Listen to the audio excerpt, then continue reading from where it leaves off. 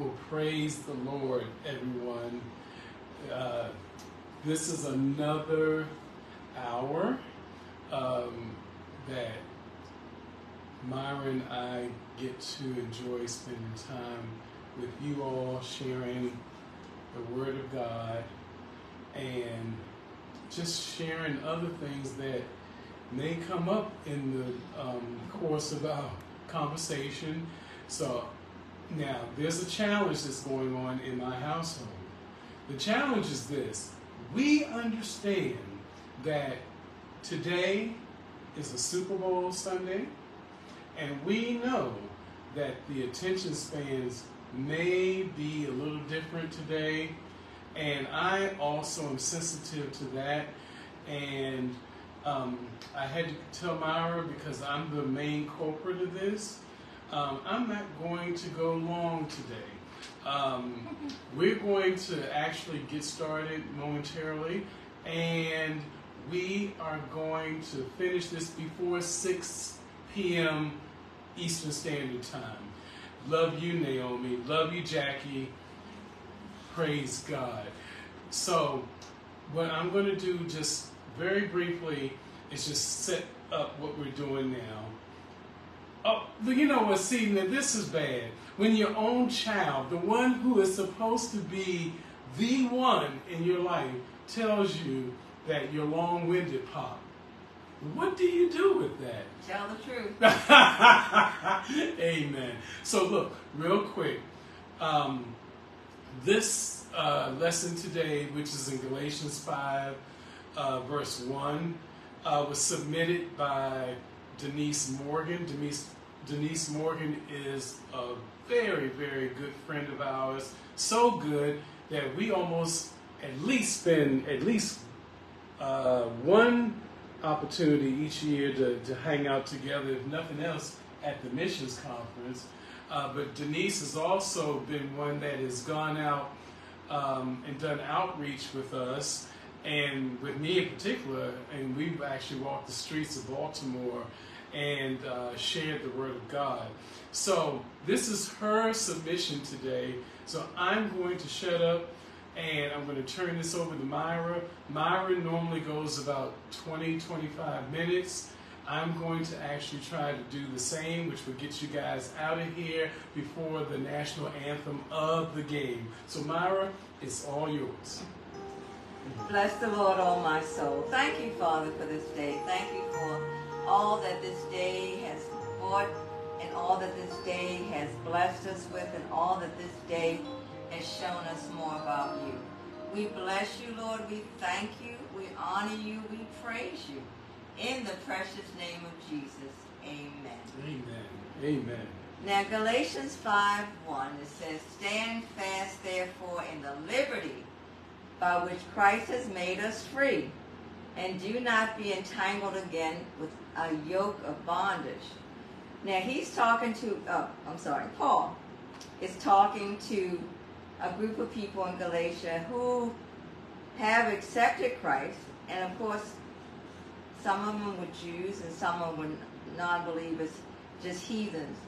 But they have been influenced by other people's words, and they're not really walking in the same things that they used to, and they're into bondage. And the bondage is basically disputing over things, and in this instance is circumcision.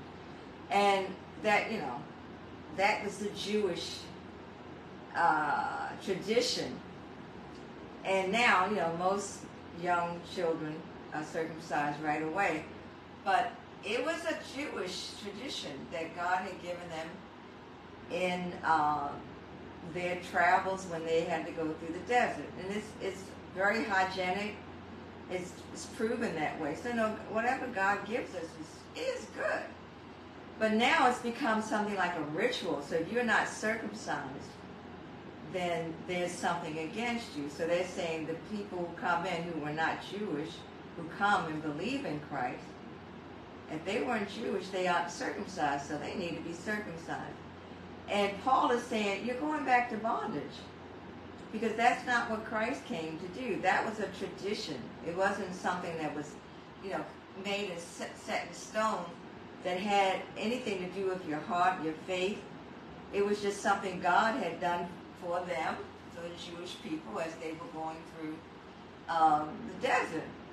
And even in the same book, in chapter 5:13, it says, "For you, brethren, have been called to liberty.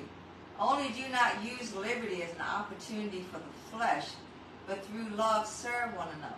I mean, it was becoming very contentious between them. If you're not, you're not circumcised, then you should be, and maybe your rank shouldn't be that high in the gathering or the church, as they called it. And that's not God. That's not about God. They were opportunity for the flesh. It's the flesh. This rising up and saying, "I'm all about this." And as we were starting today, and I was trying to think of something that would be relevant today. And I don't know why, but the Lord said to me, ordination. And I thought, oh, that's interesting. Because if you read the Bible, there was no ordination.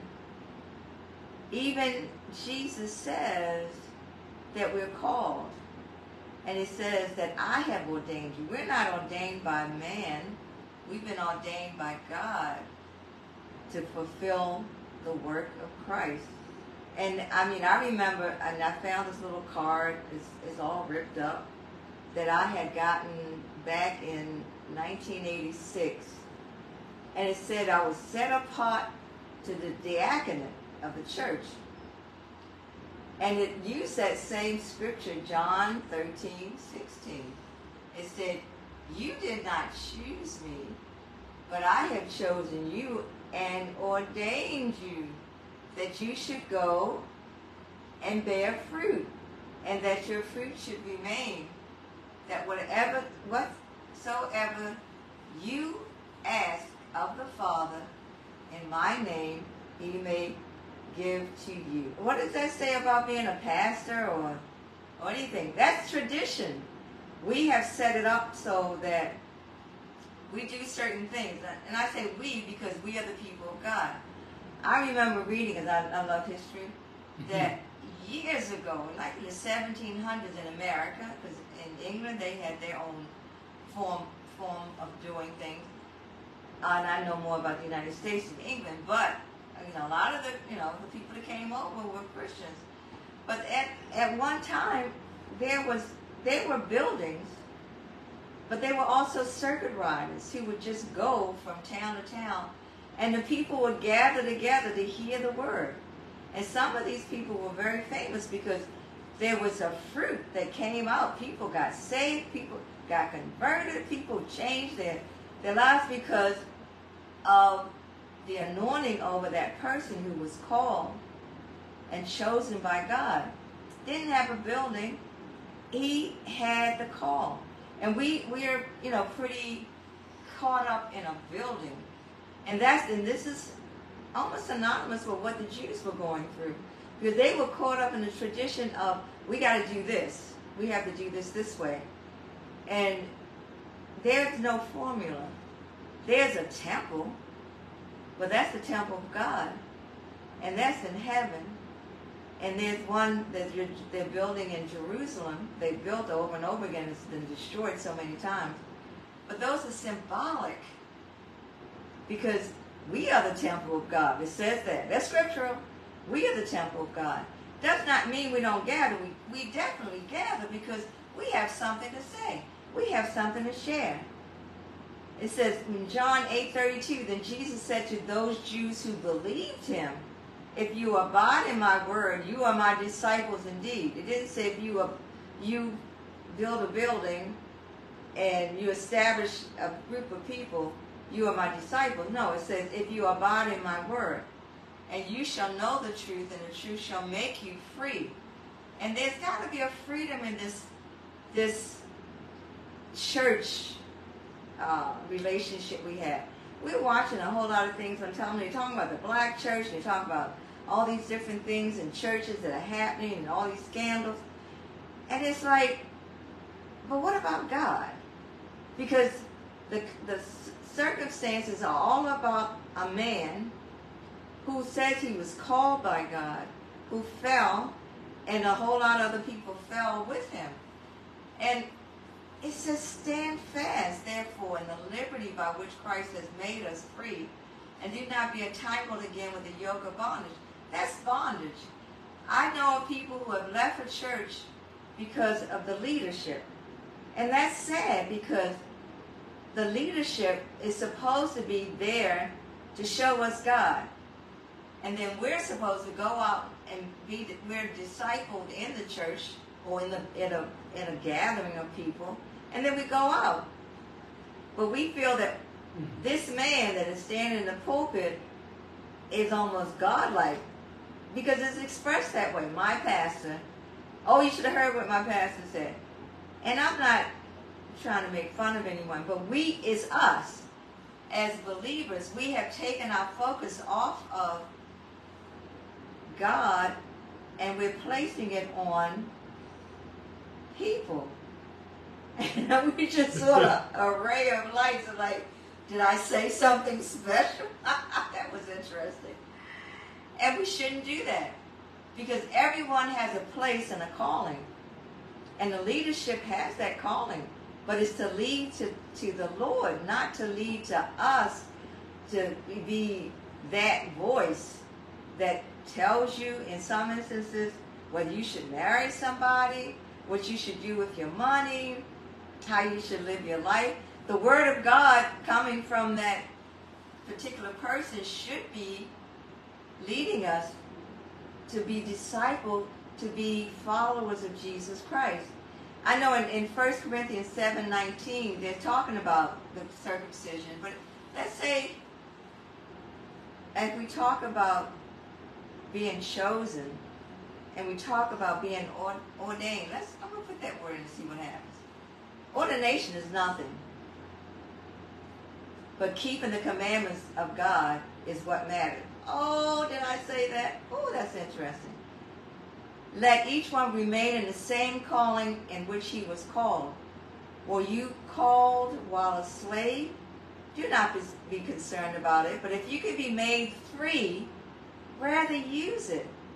Because sometimes we are slaves to our pastors. We shouldn't be. We should be slaves to Christ.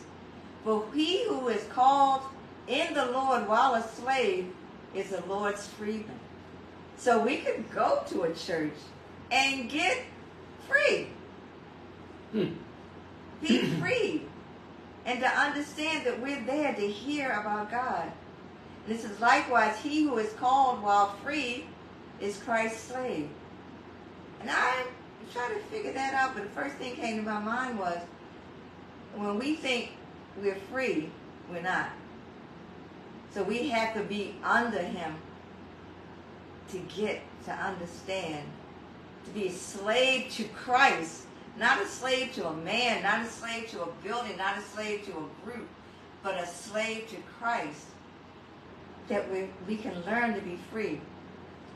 So, even in all that, 1 Peter 2 says, we still have to submit ourselves to the ordinance of man for the Lord's sake, whether to the king as supreme or to governors as to those who are sent by him for the punishment of evildoers.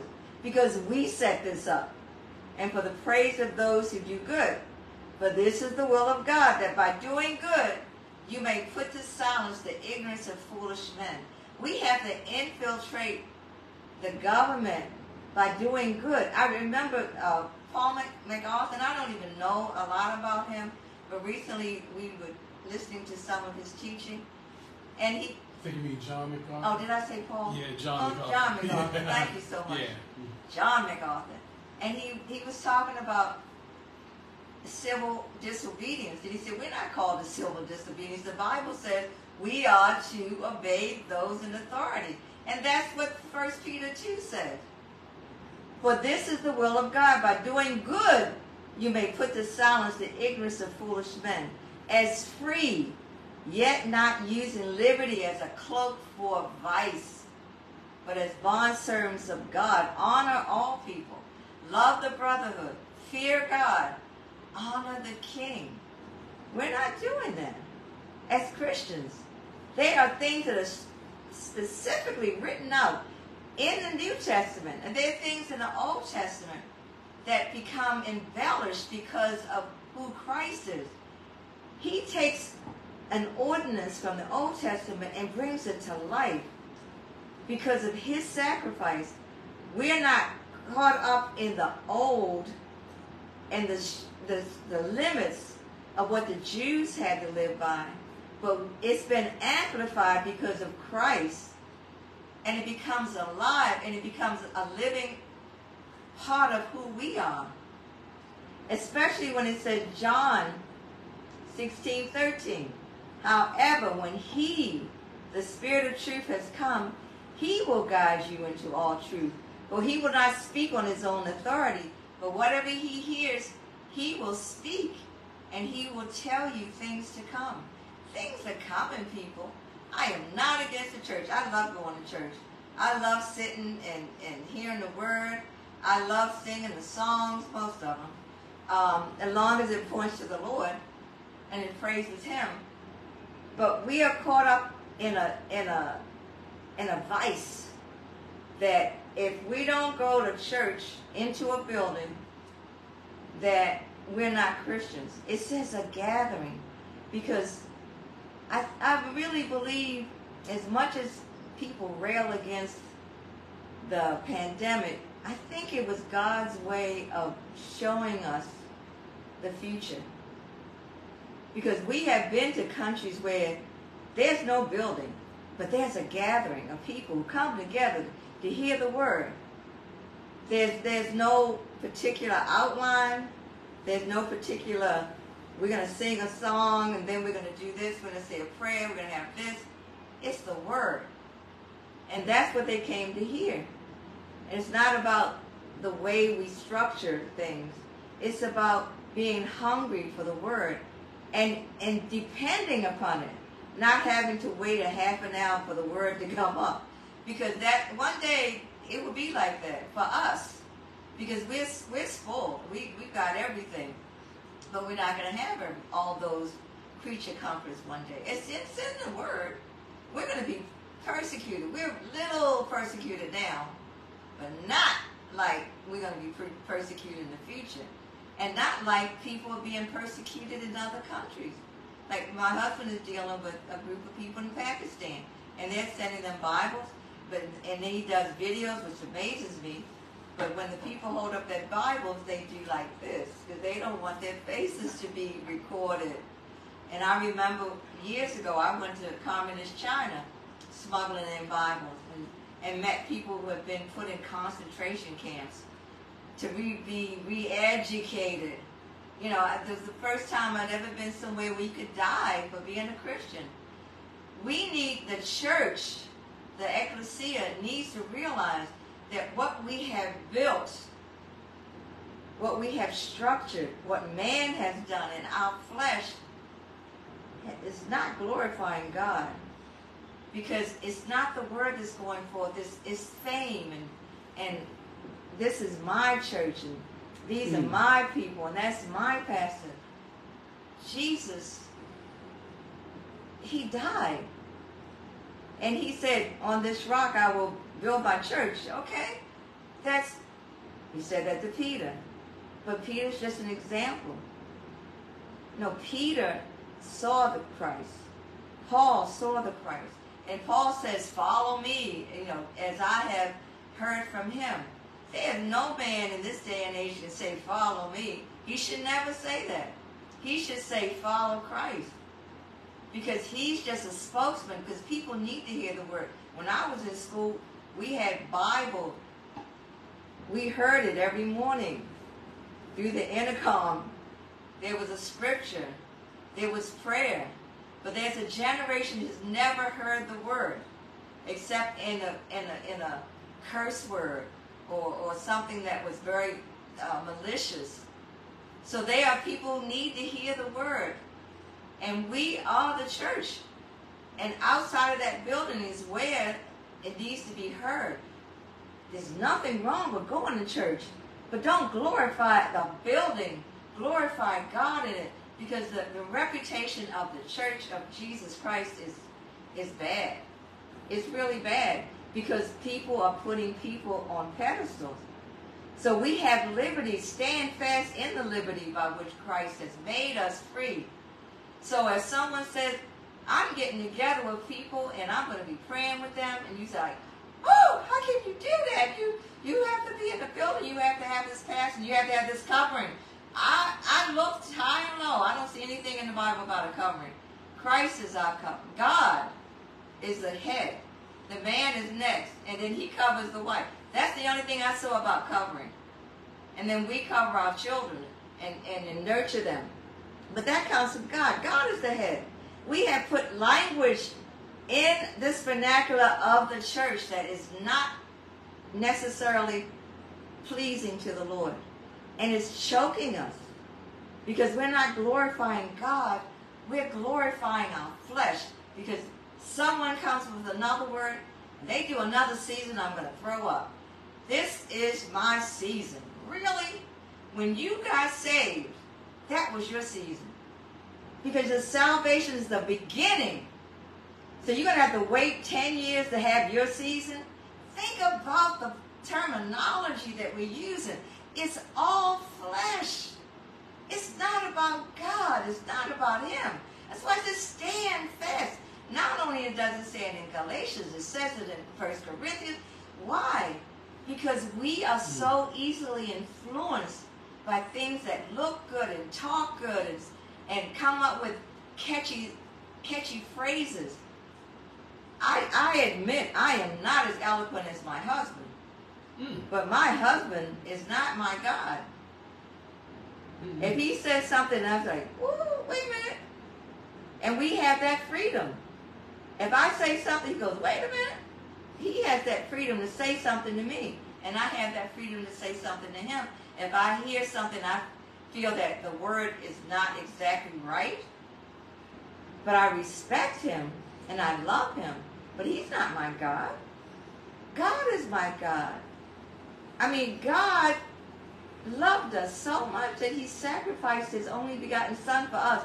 And then we want to make it our religion. We want to make it our church. We want to make it our. Everything belongs to him. And if we really honored him, the Church of Jesus Christ, and I'm not talking about the Mormons, the Church of Jesus Christ would reflect him. People would not be leaving those places. They would be rushing to hear the word, to go back out and disciple somebody else. Are we doing that? Do you see that? No. We see more criticism, justifiably criticism. Because some of the things that are happening in some of our churches is really abominable. And we thank God for those churches that really stand firm in the things of God and teach the people that they can go out and teach somebody else, that they would go and teach somebody else. But you don't hear about those churches because the enemy doesn't want that to be spoken about. He loves what's happening in the news. He loves all the controversy about the people of God because we have allowed our flesh to have dominance over us and the liberty. We're free thinkers, but we should be free thinkers for Christ, not free thinkers for our flesh. We have liberty in Christ, but the liberty that we have in our flesh has no value. So think on those things and think on the Lord and ask him, what am I doing every Sunday morning and Monday and Tuesday and Wednesday and Thursday and Friday and Saturday? We say Sunday is the Lord's Day, and we respect that because that represents the day of rest. But we did that. Every day is the Lord's Day. Every day is the time of worship. Every day is the time to seek him. Every day, not just on Sundays.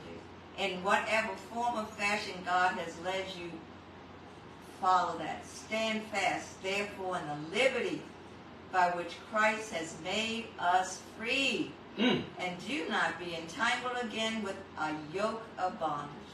Amen. One thing I do want to say just up front, because we talk about this issue called church, and I'm going to be frank with you. I wish we could get out of the habit of saying I'm going to church, because all of us, the body of believers, are the embodiment of the holy church that Christ has established. And so I can't go to something that I already am. So when we are going to whatever different locations, because it could be a building, it could be a tent, it could be under a tree. Believe me, we've done all of those things. But keep in mind, it is just what that word ecclesia that Myra talked about earlier, that simply means assembly or gathering. So let's start changing our vernacular that way, because once we start talking about going to church, then we're going to be talking about a specific building probably, and probably a specific person. But I believe what we're having right here, right on Facebook Live, is church, because we're believers and we're praying that you all are believers, and so together this is a gathering. It might be a virtual one, but a gathering nevertheless. With that said, let's get into this, because I was so glad that Myra covered basically this whole issue of freedom, and she talked about it from that very aspect of being free, to be released from something, to live in liberty, and in this case the liberty of Christ. And what I'm going to do is talk about that freedom as well, but I have to keep it contextual with what was actually going on in the book of Galatians. So that I'm not long-winded, as my daughter has accused me of.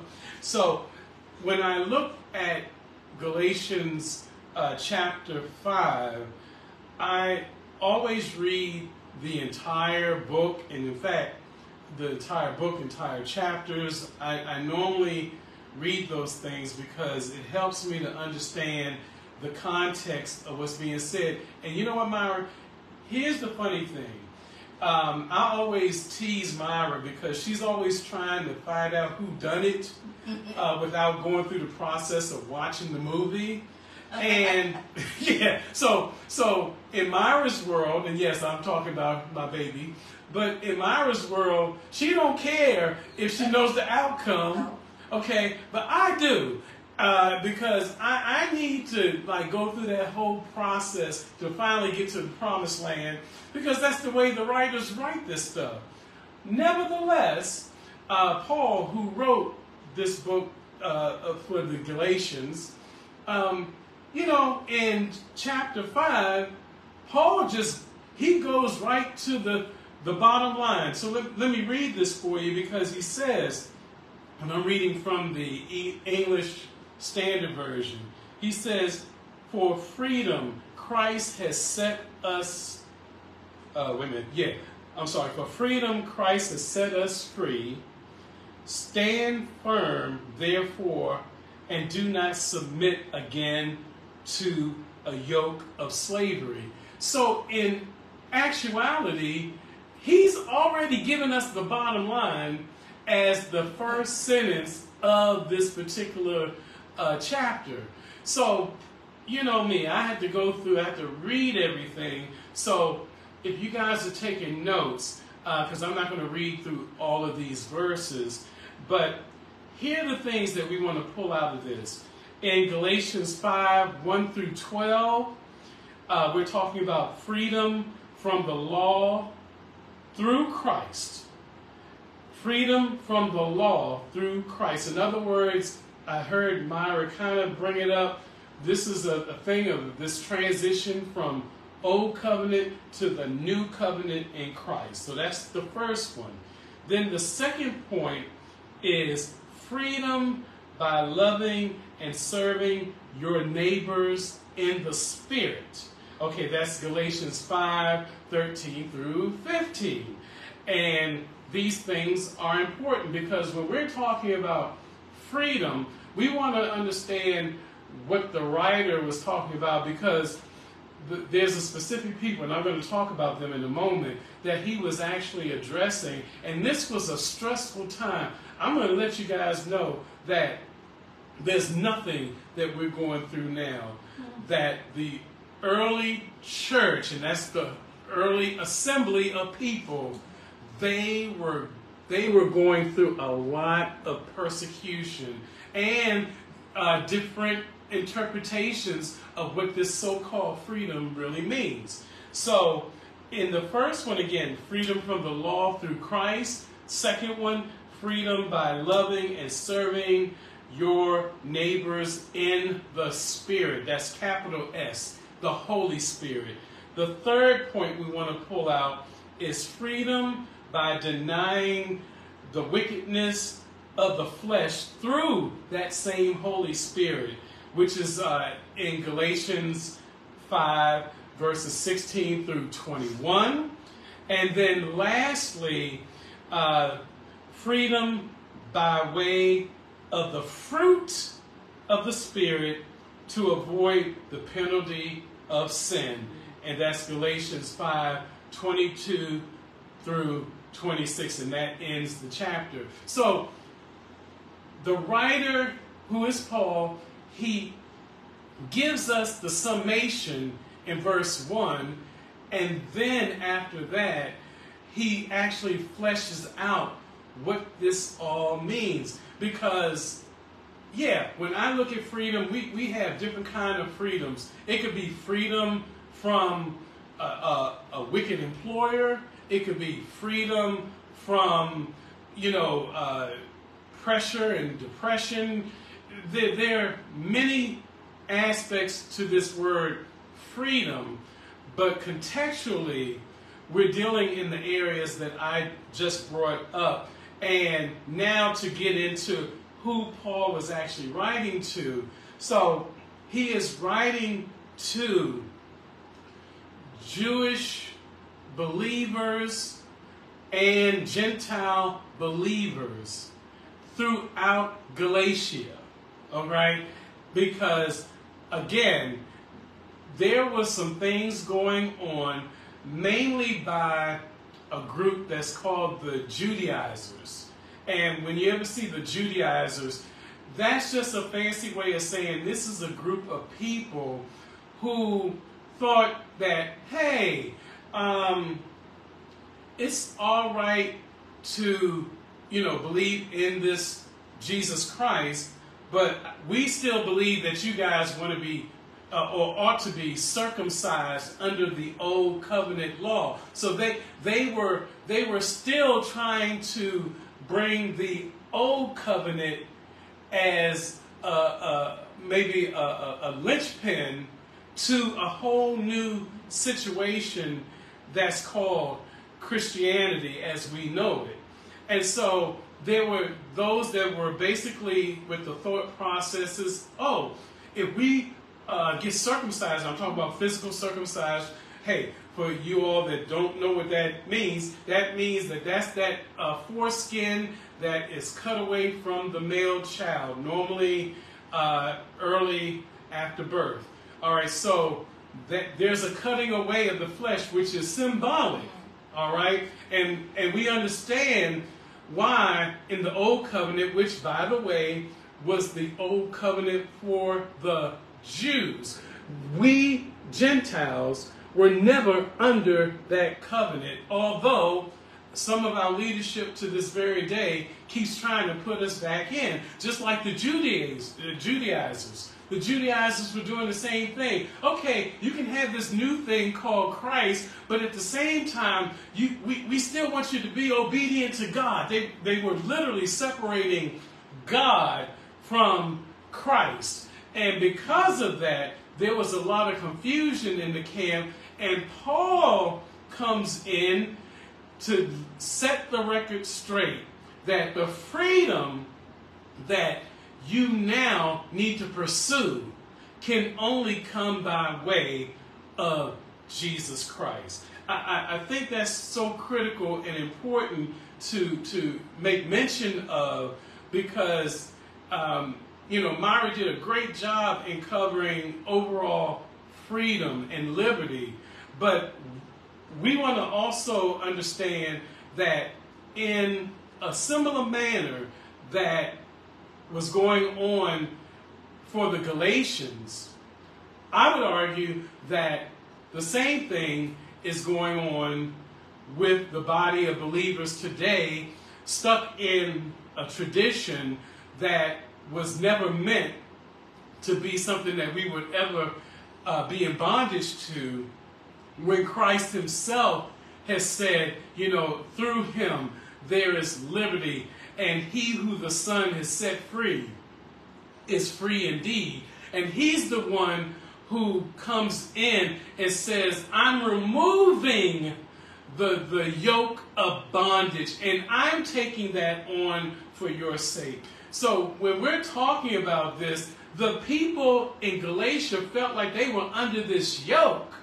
And many of you today might feel similar, like, this life, it is such a burden, and it's heavy, and I'm not talking about physical heaviness, but it's just a heaviness of spirit. The atmosphere and the climate of this world today is not conducive for overall health, not spiritual health nor physical health. And it's only when you allow those sins and weights that were so easily beset you to be released through Jesus Christ, then and only then can you actually experience the liberty that I believe that the Apostle Paul is talking about here. This is not just about, things in the physical.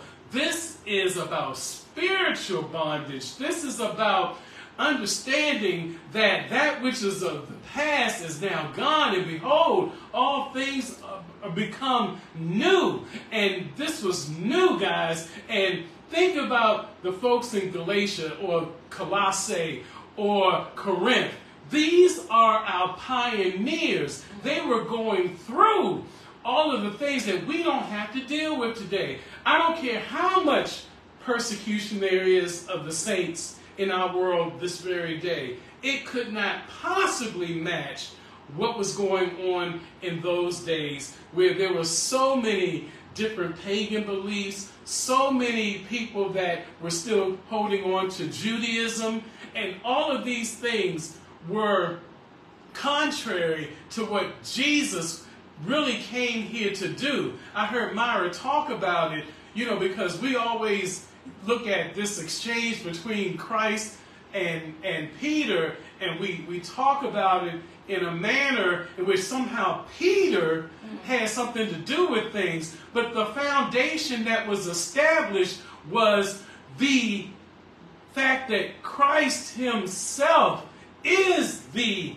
solid rock. He's the foundation, and upon that foundation of Jesus Christ, we will build the ecclesia, the assembly. Notice, think about this, guys, when you really put it together. All of these books are dealing with people that had to scatter because they could not live in the same areas without persecution. And so you had believers, newfound believers that were going all over the place, just trying to be able to have some kind of fellowship that didn't cost them their lives. And we know in Scripture, every one of these apostles, except for John, were eventually, murdered or slaughtered for the sake of the gospel, that we could be here on February 11th, 2024, and talk about it in the liberty that Christ has given us. So before I wrap it up, I told you I'm going to get this done. All right? So I want you to put focus on verses 2 and 3, because it says, "Look, I, Paul, say to you that if you accept circumcision, Christ will be of no advantage to you. I testify again to every man who accepts circumcision that he is obligated to keep the whole law. And what Paul was trying to tell them is that if you're going to remain under the old covenant law, which again, we Gentiles were never a part of, we came in by grace. If y'all learn that, it's so important. Then you would be under the bondage that many places of worship try to keep you in, trying to always keep you in a law that was never yours. Okay? So, but nevertheless, in this case, what was going on is, again, as I shared earlier, there were people that still felt this pressure in order to obey the old covenant and also embrace the new covenant, not understanding that Jesus came as the fulfillment of that old covenant. God put the old covenant in place to show man that there's no way he could be God. Because in order to be obedient to every one of those laws would mean you would have to be perfect, never without sin. And that is totally impossible for any human being that has ever been on this planet except for Jesus himself. And so God, understanding that he only put the law in place to teach man a lesson, said, now I'm opening up the portals here. I'm opening up the avenue. I'm making it possible, not just for my chosen of the Jewish persuasion, but now I'm grafting in all of you Gentiles. I don't care from what nation you are. Now I'm also giving you the possibility to come and sup with me, and that your cup may overflow, as it's talking about in Psalm 23. Now we can all be one ecclesia, one assembly, one church, not of a building, but of our spirit together to fellowship, not under a denomination, because that's bondage, not under any type of other foreign religious beliefs, that's bondage, but Christ. There is only one word. And I'm telling you the truth. Anybody that's talking about denominations, or I heard Myra talking about it earlier, talking about ordinations by man, you do not understand the liberty of Christ, because again, the Bible lets us know that we are ordained of him. We are called by him in order to do the work that he has assigned for us to do. We do not need someone else to come in and co-sign it. We do not need to have this so-called covering that is imperfect, just as we are, when we have the blood of Jesus that is the perfect covering and the only covering that we need in order to live a righteous and holy life. I'm going to jot down to verse 13 and read 13 through 15. It says there, for you were called to freedom. Let me see, I can't even read my own thing. You were called to freedom. Only do not use your freedom as an opportunity for the flesh, but through love serve one another. For the whole law is fulfilled in one word. You shall love your neighbor as yourself. But if you bite and devour one another, watch out that you are not consumed by one another. Man, Jackie, I see you. Janae, I see you. This is so critical to understand, because in one of you all, I'm talking to a church leader. Another, I'm talking to a faithful servant. Guys, love not only covers a multitude of sin, love is the only real commandment that we need to follow. The first commandment that Jesus came with is to love the Lord your God with all your might, soul, body, spirit, everything. All right? And the second is like unto the first, which is to love one another as ye have loved yourself. And this is the important thing. If you are spewing hate, you are not free. If you are angry and hostile, you are not free. You are still under the bondage. Look, people are not going to like you. Many will not like you for what you believe. Guarantee you that in my life, there are many people that don't like the doctrine that I'm sharing with you guys now. They think I'm a vagabond because I'm not locked into a specific building. All of these things are there in order to hinder you, yet God says that in Him there is liberty. And in Galatians, He's saying that liberty comes by way of loving one another. So I don't have any hate on anyone, even if they don't like me, because the greater example that we should be setting is that love can conquer all types of hate. Love is the one that can actually prick the hearts of those who are heavy. Love is the way that we show that we understand that God first loved us by us loving others. And when we do these things, then people will look at you and say, oh, there's something different about Myra. There's something different about Janae. There's something different about Angel. Because they see the love of Jesus in you. Even though you're being persecuted, even though you're being spit upon, even though you are being hated, love is the conquering mechanism that will give you the strength through the Holy Spirit to be able to overcome any type of anger.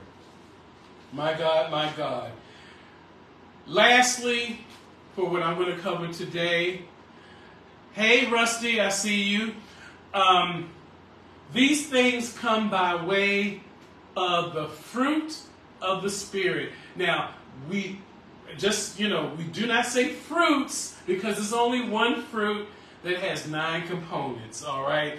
And it's through that fruit, only through the Spirit. Because remember, when Jesus left us in the physical and He ascended into heaven to do what He said He's doing in John, where He's now preparing a place for us. You all know what I'm talking about.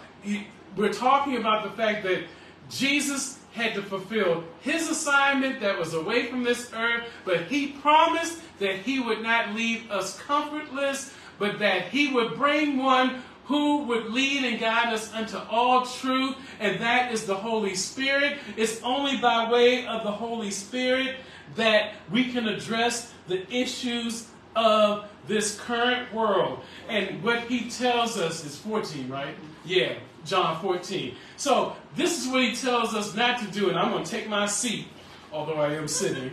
Okay, He tells us when you activate the components of the fruit of the Spirit, then you can put aside idolatry, you can put aside sorcery, you can put aside all enmity, strife, jealousy, fits of anger, rivalries, dissensions, divisions, envy, drunkenness, orgies, and things like these. We are no longer in bondage to those things. We have literally circumcised ourselves spiritually, in that we are no longer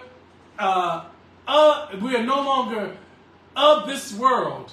We might be in it, but we're not of it, and that's a big, big difference. And that circumcision means you have to cut away the deeds of the flesh, all the things that I just said, and many more. All of these things, suicide, depression, anxiety, these things are not part of the Christian curriculum, and we ought to embrace those the fruit and the components that make that up, whether we're talking about love, joy, peace, goodness, kindness, long-suffering, all of those things. That's what we embrace today. We put on gentleness, we put on self-control, we put on love and hope and faith. And when we do that, it literally will change the lives of people around us. And lastly, I'm going to just read verses 25 and 26. It says, if we live by the Spirit, let us also keep in step with the Spirit. Let us not become conceited, provoking one another, envying one another. Isn't it interesting how when we started out, we were already in freedom, because Paul starts this letter in saying we're in freedom, and then he makes sure that we understand in order to remain in freedom that we must not be conceited and not provoke one another. He takes it not only spiritually, but he takes it to the natural. We have to be in this together, Rusty. We have to be in this together, Janae. We have to be in this together, Naomi, and anybody else who's out there. We need each other in order to show that the ecclesia, the church, the living, breathing church, is very much alive. Not by televangelists, not by YouTubers, but by each and every one of us who, when we lock arms and hearts together, we prove that wonderful, wonderful Savior that we have in Christ. Amen.